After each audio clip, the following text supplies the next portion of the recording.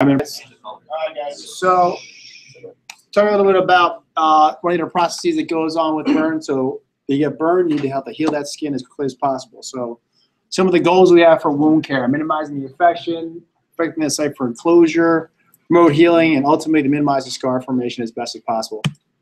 So, hydrotherapy, we don't use hydrotherapy anymore and actually shouldn't be utilized anymore. This is an example of one of the large Hubbard tanks we used to use.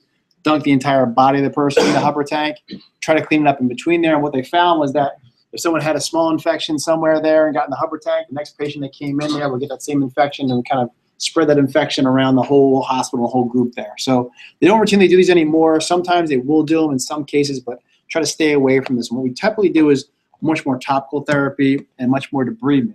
And again, debridement is just removing some of the devitalized tissue via scalpel or sutures or even a small pair of scissors, taking that breeding area off so the bacteria doesn't have any of that dead tissue to eat on there, promote that healing process. Topical therapy is probably the most common thing you'll see in terms of the burn care management. Sulfamylon is the most common used material, as well as sulfadiazine or SSD or Silvadene. Those are bactericidal for many gram-positive and gram-negative bacteria. It should be applied twice a day in these cases because it's only effective for about a 12-hour cycle, not a 24-hour cycle.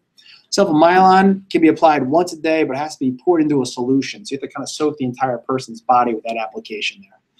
Typically now, most of the folks are moving to more silver-based antimicrobials. Literally, there's thousands of different silver-based antimicrobials that are out there and different kinds of material.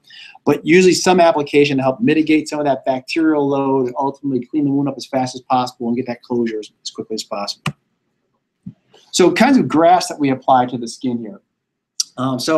Homograft or allograft is actually called cadaver skin. Just cryopreserved cadaver skin is utilized. We have a number of different skin banks throughout the cities and the countries that are utilized where we just get donor skins and reprocess those donor skin materials. The good thing about this is that it can be applied to the top of the skin, provides a moist wound healing environment there, so to promote that healing process there, but it won't integrate into the skin surface there. The body will start to reject it anywhere from 5 to 7 days, but it gives you a temporary closure to the area there, helps to shut off some of that pain from the nerve vessels, is a good moist healing to occur in that process. We also use heterografts or xenografts, pigskin material. And again, same application for that one, all temporary closure techniques, helps to minimize pain, get good coverage of the skin area. This is an example of, it should be like this picture over here, which is sterilized and non-spotted. This is a spotted pig that somehow got through the process and pasteurization process there. So we applied it on this guy, took a picture of it. I was kind of like, that's really kind of cool. So what we ultimately want to do in those deeper second-degree burns and obviously a third-degree burn injury is to apply a skin graft, an STSG, a split-thickness skin graft, where a portion of the skin is harvested usually from the upper thigh, of the top layer of skin, and a portion of that secondary layer of skin there. Not deep enough that the skin won't regrow, but just slight enough there so it has some ability to promote healing on top of there. This is done via a sheet or a mesh or a postage stamp graft. Sheet grafts ideally are the best done for the hands and the face and the neck area there because it provides the best cosmetic function. But in some cases, you'll see like this hand for a 60 or 70% burn injury, you don't have that luxury of doing those sheet grafts every time. The good thing about a mesh graft is that all those small holes allow for angiogenesis to occur and to pull good moisture into that wound bed there and allow for that skin to attach effectively to the area that's been burned. We also do full thickness skin grafting here. This is where you're going to have an actual full thickness part of the skin there where a small portion is going to be grafted off there. The top picture is a guy whose thumb is sewn into his abdomen, and the bottom picture here is a transverse pectoral flap for a facial injury. Provides for vascular flow to the area there, allows for a good take. This can be done over areas that have exposed bone, exposed tendon, or exposed teeth structures, areas where a normal skin, split thickness graft will not adhere to. You have to have that good dermal bleeding surface there. These guys have to have a good bleeding surface to allow for that skin graft to attach. If you don't have a good bleeding surface there, the skin's not going to heal up over time, and you're going to get failure of that skin grafted area. The full thickness graft actually has a little bit more softness and suppleness to it there, and it'll have more flexibility than the split thickness graft. Can you explain what's going on with the thumb again? Sure. He's being sewn right in here into his hip. So This is the portion of the skin that's sewn right on the top. He lost the top portion of his hand there, and he's sewn right here in his hip. And then he's kept in place there for about 3 to 4 weeks, and then he comes back in. They'll cut that portion off, close up the area here, and that skin will be reattached to the top portion of the skull. And the same thing here. So he had that transverse pectoral flap there. That's kept in place there. It's kept alive for about 3 to 4 weeks. And then they'll transect the area here in the pectoralis, close that off primarily here, and this area will be reclosed and reattached to the face. So they leave the pec open for 1 year? Yeah, he'll be open that time. They'll usually put a homographer on top of that one, or there's a lot of good skin substitutes right now that can be utilized to kind of keep that area moist and intact there and keep it clean, and then they'll reclose that area primarily. I think they use big skin over the area that needs closure instead of getting his hand involved. For that one there, well, the pig skin can be utilized for that, but he had exposed bone and exposed tendon on that area there. So the pig skin is not going to allow for vascular ingrowth to the area there. Only applying a dermal structure on top of that will allow for the vascular ingrowth to kind of create a permanent fix. This guy was pretty bad. It was a real deep area there. They tried, you see a picture of him, they tried a synthetic material called Integra on top of him that failed, and then they had to go back and do a full thickness graft with him as well. Yep. Absolutely not. No freaking questions. Yeah. Shoot. What are you saying? If someone has an allograft or a xenograft, you can't exercise without joint loss. Autograft, can you exercise in the joint, or what's the Great question. So yeah, so from my standpoint, and this is, I would press this anytime. So for the pigskin material, that is not going to attach to the body. Cadaver skin, it's not going to permanently integrate. It's just a temporary wound closure. So unless there was some kind of exposed tendon or exposed joint that was, they were concerned about for exposing that joint and tearing that joint, I would say range of motion should be going on all the time in those cases. For the split thickness skin graft, those guys, for that graft to adhere, usually in the hand, we put them in a protective splint, or in the elbow, we'll have them in a splint, so they won't be able to move for at least 2, sometimes 5 days.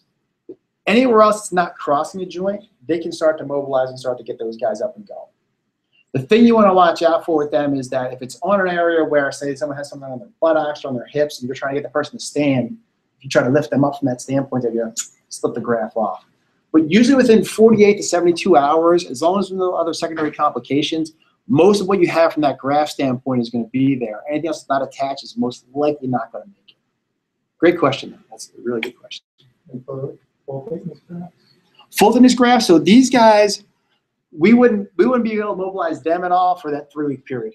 They would keep him. This guy here, I made a jacket for him, so he actually Velcroed around his whole body there and used that, but he kept that arm down there. These guys won't be mobilized. He can get up and walk and do everything like that, but nothing moving to that joint there, because you want to have that integration. You want to create that good dermal structure and epidermis tissue. Usually about 3 weeks for those guys there. And most of these guys will be mobilized. That seems like you're talking about it as a flap, like an attachment flap. Yep. If they do the full thickness, do they ever do full thickness remotely? It's hard because even you can see, this guy with this flap here, that's a small area, that dorsal structure there. Usually with the vascular issues, with the burns, they don't survive unless they have that good vascular flow overall. So usually we limit those ones. There are some temporary materials that are coming in the next 5 to 7 years that might be able to change that process, but right now it has to kind of be kept in place there. Yep. There's no limitations on exercise or anything over the harvest site? Absolutely not. Nope. Get those guys up and moving.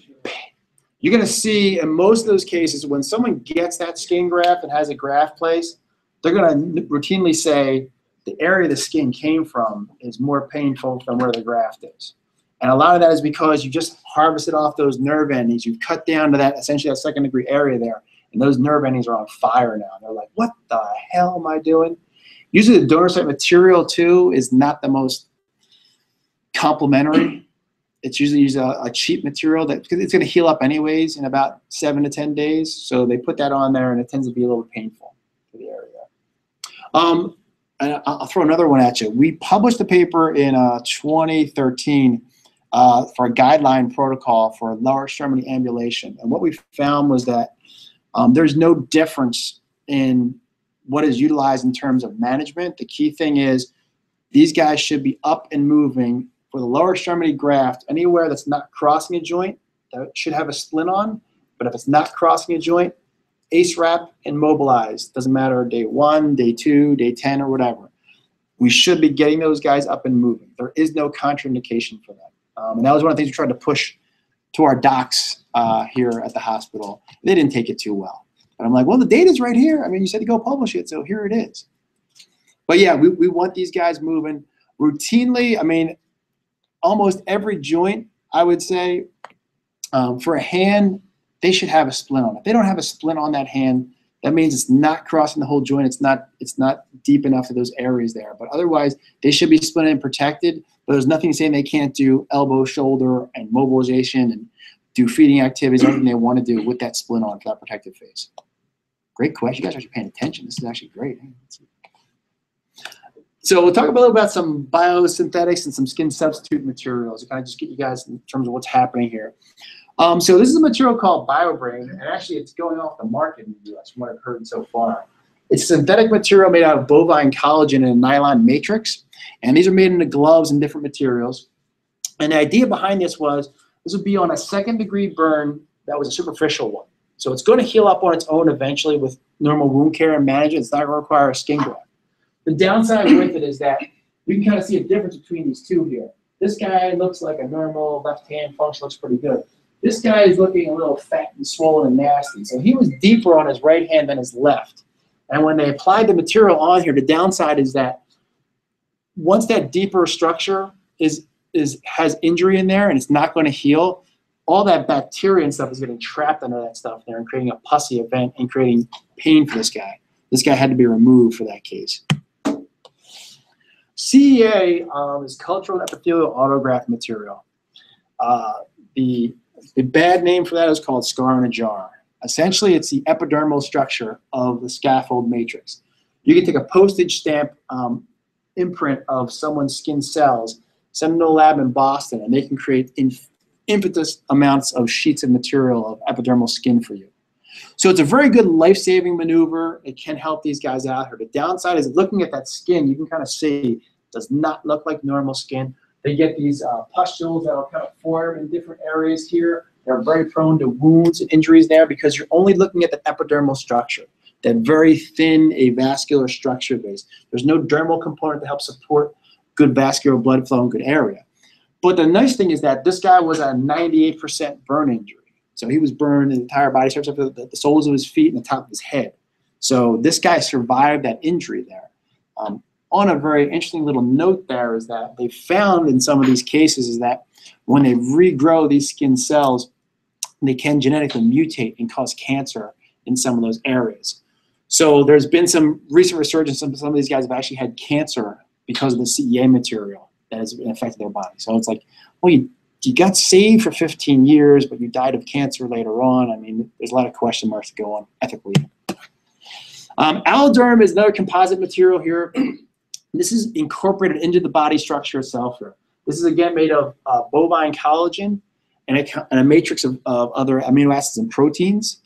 And it creates that dermal template. It helps to integrate that dermal structure into your own body. And then a skin graft is placed over top of this. You're going to see this a little later on down the road.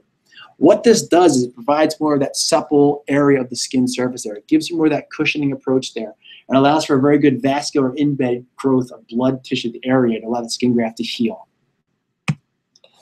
Integra is another material. This has kind of been a lifesaver in terms of burn management right now.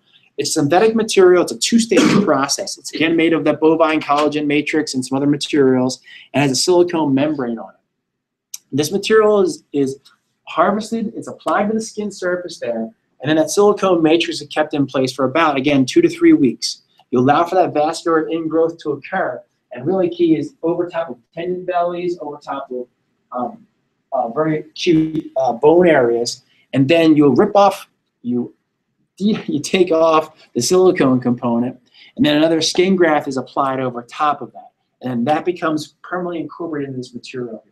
Again, it's been fantastic in terms of long-term care over top of tendon bellies. You can actually do some excursion for tendon issues and actually watch those tendons kind of move and see if they're actually gliding. It's really kind of cool from that perspective. And this has done some really great stuff for some deeper injuries of care and management. This is a new material. This is called Superthel.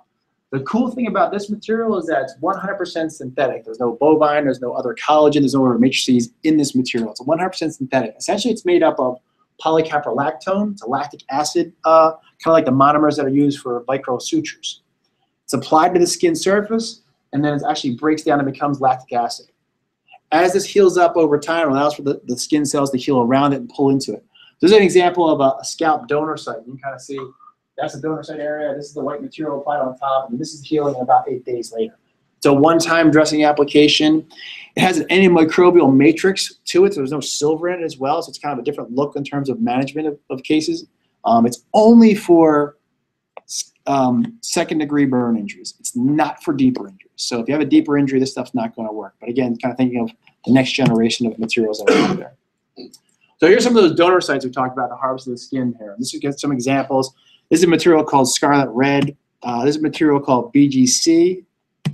This is opsite, essentially tegaderm being over top of a donor site. If you can imagine what that would feel like, having opsite stuck to a second-degree burn injury, hurt, painful as hell. This is a material called Aquacell AG. It's just all separate components on donor sites. They all do essentially the same thing. They provide a temporary covering to that donor site. It dries off and flakes off as it heals underneath of it, and it's trimmed to the area. The good thing about donor sites is that these will heal again about 8 to 14 days, but you can literally harvest right over top of them again. So they had a donor site here about 12 days before, and they had another graft in the same area here, right over top of that same donor site. So if they do it right in those times there, our body can continually reheal the area there, reharvest the same area there, minimize donor site morbidity, and allow for better healing overall. And these guys normally do not scar. I've probably seen about 2 or 3 that have scarred in some areas there, but usually they don't scar. The only time they do scar, if there's a secondary infection that follows along with them, or the donor site was deeper than it was supposed to be. So rehab management, where we kind of come into play here. So we look at this in terms of how can we maximize the rehab component for these guys here. And ideally, it's really, really simple things. It's mobility, it's motion, it's exercise. I mean, that's what it comes down to. The stuff that was done in the 1800s that was published looks just like the stuff that we do in 2015, just with different types of materials. Essentially, that same axiom applies. Mobility and motion is the key difference here. If we can get these guys moving faster and really stretching their limbs quicker, they get better outcomes. It doesn't get any more simple than that one. So we talk about rehab management here. It's a continuous cycle. They're not finite issues here. We want to have in there on burn day 0 so that we can kind of maximize that burn day 365 and see what the outcomes are going to be. So we should be involved in that timeline. And we're the guys from a rehab standpoint that have been seeing these guys for the long term. So we position these patients. This is kind of the example of what we should be doing here. We want to minimize those positions of comfort. We want to maximize the positions of functions for these patients. This is an example of just some of the upper extremity positionings that go on for patients. This is an axillary splint. So this guy had a split through the skin graft here to his axilla. Here's his donor site, and here's the fancy splint that we made for him. He kept that in place for about 4 days, removed that and take it down, and then we start doing mobilization and activity. If we didn't have a splint in that area there, and the doctor said, oh, we don't need a splint, just kind of let this guy crumple down here, the graft would potentially heal, but it would heal in a shortened position. And that shortened graft would limit function for long-term action and mobility. So even though patients can't get up and be mobile, we can still do the right position. So think about this in terms of ICU management. This guy is on death's doorstep, on ventilators, on max pressors, on multiple issues, but I still want to get those arms out in position because I got goals too. Because if this guy does manage to heal and get out of there, and his arms are down like this, and his shoulders are rotating and protected, and his neck's all positioned like this one, that's how he's going to walk around for the next 80, 50 years of his life if he survives. So we want to maximize those things and do the right thing. Especially one of the big things I think from a PM&R standpoint is those patients that are prolonged in bed for a long period of time. We get a lot of scapular issues, a lot of that protraction going on, internal impingement issues that go on, especially in the older population. So being mindful that in some of the older patients who do get the bigger burn injuries, of that positioning of the scapula and that motion of the scapula. These are simple things that we can do at the bedside and kind of mobilize these patients. So it's always good to ask therapy how they're doing, what they're doing with them. Hands are my pet peeve, and you can really screw someone for life if you screw up their hands early on there. So I really big emphasis on important motion for upper external positioning. This is a hand splint that our burn doctor at Temple, Dr. Hughes, applied one day. I couldn't make it to the OR. He said, I don't really need you. I can just put the splint on as I want to. And I don't know if you guys can see. This hand is like this in the claw position. It's not in the lengthened position. He's actually put this guy into the deformity position. He's put him into a claw position. And this is what happens when these guys get in those prolonged areas. We lose the MCP flexion. We lose that mobility. If we lose the MPs, we lose the hand. I cannot emphasize that enough there. Early on in that phase there, once we start losing those MPs, we get long-term secondary complications that'll haunt these guys for the rest of their lives. So maximizing that length relationship and getting that good MP flexion is really critical early on.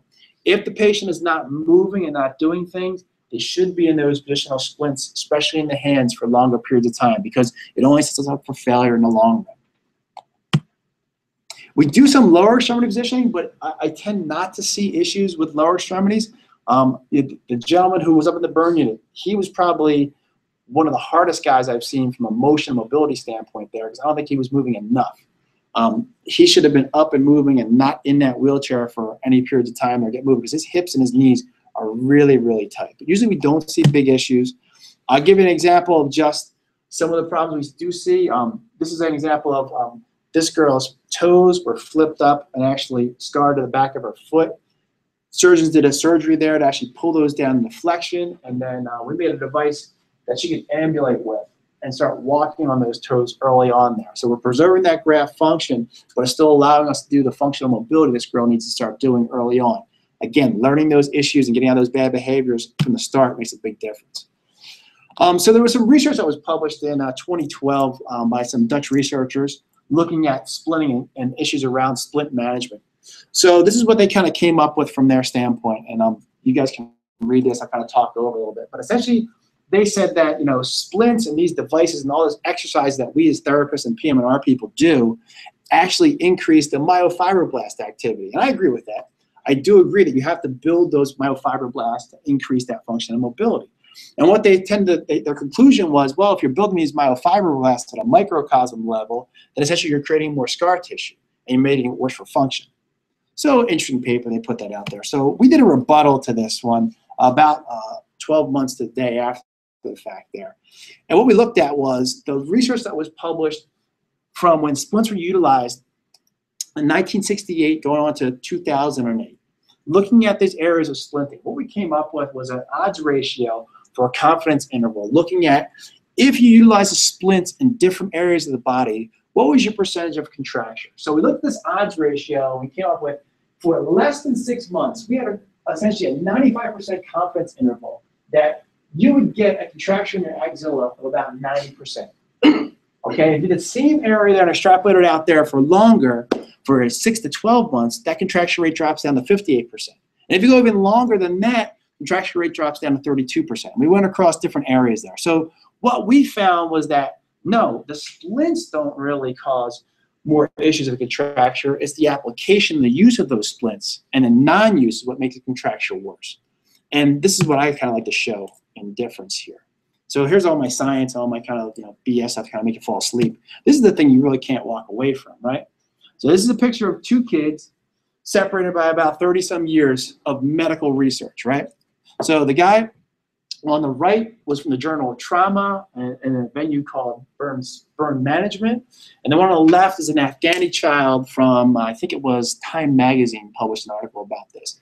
Both these guys at the time got the best level of Department of Defense medical care that could be applied to them. They got the best grafting, skin grafting, wound care that was available at the time. What neither one of these kids got was a splint or therapy.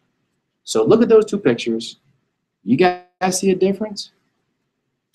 I don't. They look relatively the same. I mean, everything kind of grows down, skin grows there. So that, to me, kind of supports my theory that this splitting and this range of motion and mobility is critical with these guys, because we can prevent this shit from happening. That's obvious there. And we see this I do a lot of development work. We had a group that just went to Africa this week that I couldn't go on, but they're going to bring back some horrific pictures of things that aren't being done. And it's really simple things. It's simple exercise, range of motion, and management. We've done some studies looking at laser Doppler imaging on materials here and applications for face masks for patients. And we're able to show that we can actually create and decrease blood flow, essentially cut off blood flow to scarring via application of pressure. And we were able to show this one serially over time here, that decreasing that pressure gradient through splitting and management can help to de-scar tissue and therefore improve function. And we also looked at some of this data. We said, okay, if you apply these devices for a long period of time, that's a good idea. But what happens when patients just take them off and they tell you they're wearing them? So we did some testing looking at this early on. And even if we get the patients to at least wear these devices for a short period of time, we found the body actually adapts that structure. And if you only wear the device for a small period of time, actually it'll take up to 45 minutes of time for your body to recapture that blood flow. So maybe even having a device on for a shorter period of time will make a difference than having no device at all. So what we're always trying to do with all these cases is to minimize that scar. That scar is what the big problem is. And there's two different types of scarring process there. Hypertrophic scars are the most common ones. These are the ones that we see. These are the ones that we can kind of make a change on. The keloids are a little bit different and a little bit more of a bane of my existence, but we can do some things in these with better surgical intervention early on. We have about 18 to 20 months that we can change the scar process. I always tell that with the patients, if you think about this in the long term, you have to start moving now because of the long range run for them. And if wound healing takes longer than 21 days, we have about an 80% chance of scarring. There's the hypertrophic scars. They are really nasty, real tough. They contract. They work aggressively. They continue to grow. They don't take a vacation. They don't take a coffee break. They don't take a pee break. They're working 24/7, 7 days a week, 365 days a year, never take time off. The keloids are the ones a little bit different. So these are the guys here. I have not had many successful keloid scars that I've been able to do any kind of change with silicone and pressure. I get some good results for cases where we have ear keloids that are really small and relatively contained. But I didn't think these really existed anymore. These are two pictures from like 1970s that I borrowed from one of friends of mine. This is a picture that came to me in 2012 from a surgeon in Baltimore. Who knew I made these little ear cuffs. And she called me up, found my name, and said, hey, I'm doing this case on this kid tomorrow. Can you come in and make an ear cuff for her? And I'm like, well, I could get to Baltimore and be able to work this out. I said, but send me a picture so I know what I'm looking at so I can kind of prep. And when I got this picture, I called her up and I said, are you out of your mind? Like, what are you going to do with her in surgery? Because her plan was going to be like to try to bulk this whole area here and say, oh, this is a girl, she's 12 years old. She's had multiple surgeries done to her, and she's had infection in that area there. There's nothing I can do to change this one. But the surgeon thought I was going to cut this off and make it all better. I was like, my God, lady, you're going to make this kid horribly, horribly worse. So hypertrophic scarring, again, the red, they're raised, they're rigid. These are the ones we can see and make a difference on and change with them overall. When they're more mature, they're more pale, they're more pliable, they're planar. You can kind of see, I'm not going to be able to do a lot more with this guy here, but he's got pretty good functional range overall, and he's able to get around here. So things and devices that we apply for burns, some of this stuff that we do. Pressure garments are one of the big ones. You know, 25 to 20 millimeters of mercury of pressure helps to overcome some of that gradient pressure standard of that blood flow to the area there. Helps to remodel the collagen, decrease the fibroblast here, and decrease the collagen synthesis. These guys have to be worn about 23 hours a day for the 2 years. I wouldn't want to do it. I know I would have a hard time with it, but it's really a good process here to help in terms of managing the burns. We also do a lot of inserts and conformers. Essentially with these pressure garments, there's different gradients of pressure. So an axillary fold is only going to get maximum pressure when the guy's arm is over his head. But how many people walk around with arms over their head? So we have to do things to actually create inserts to those areas here and maximize that pressure and mitigate some of that scarring response. This is some of the protocols that are out there, but you can kind of see there's no standard protocols in TENS or NMES's materials. Ultrasound, there is some evidence-based research that's done with that one. You can stimulate some of the collagenase activity with some standard applications. Hot packs can be used in some areas here. I'm a big fan of paraffin wax. It tends to kind of moisturize that skin area there. It forms for that transepidermal water loss there, lubricate the area, and allow for that aggressive active range of motion and mobility. Fluidotherapy also works as well, but it's kind of hard to kind of manage that with that paraffin therapy in there because of the material they use. And scar massaging is something that can be used as well here.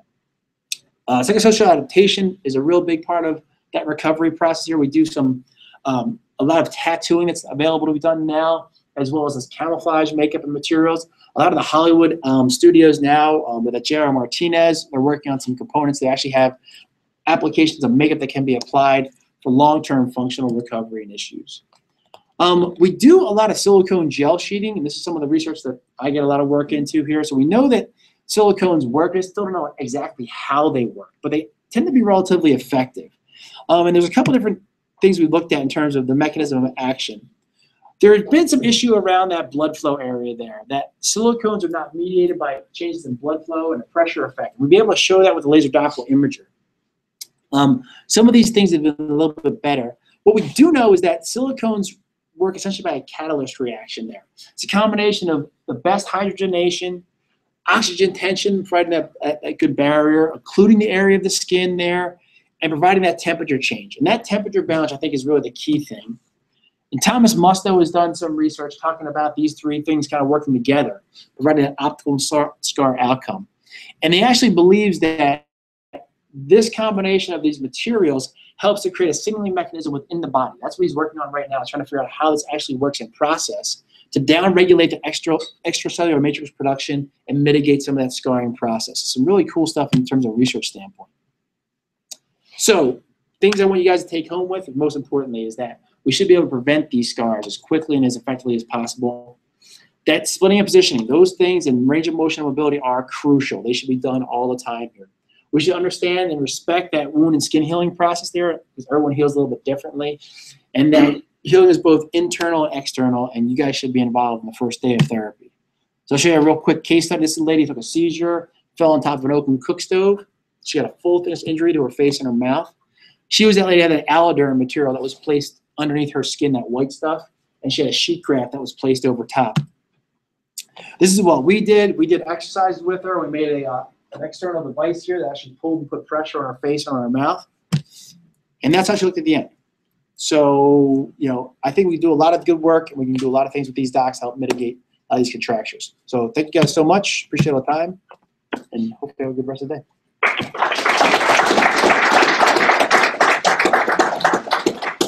No questions, no nothing. Do you know if there's any difference in the treatment for the heterotopic ossification for these versus the person who were in a TBI or TBA patient? I believe that it's a similar treatment with that in terms of the medication. I think there's more research. There's less research in burns overall. I think it's a great thing to look at from a burn perspective. I think looking at some of the TBI research has been helpful for me. That's why I applied some of their techniques for some of the burn patients that we've seen. But there hasn't been much research overall on it.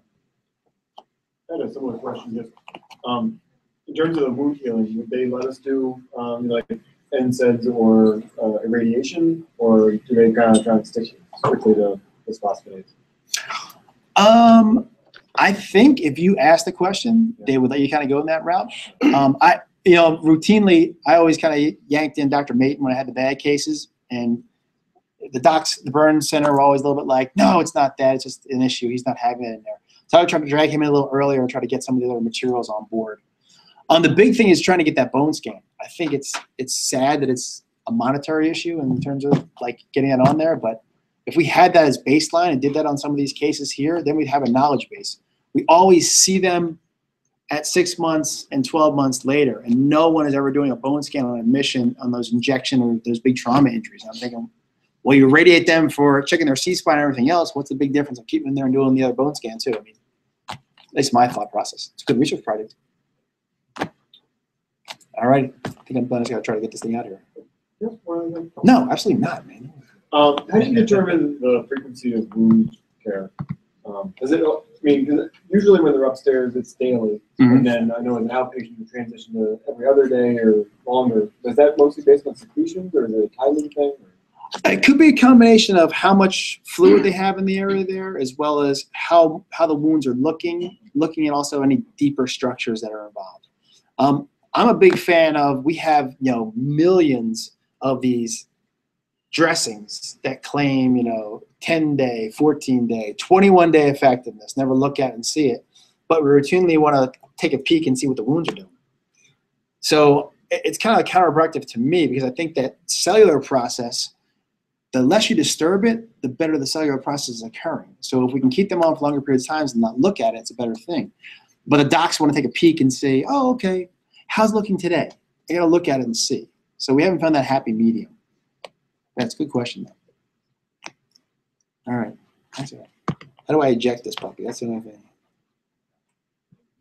Just yank it out? Who said just pull it out? Who's a smart ass? I like that. All right.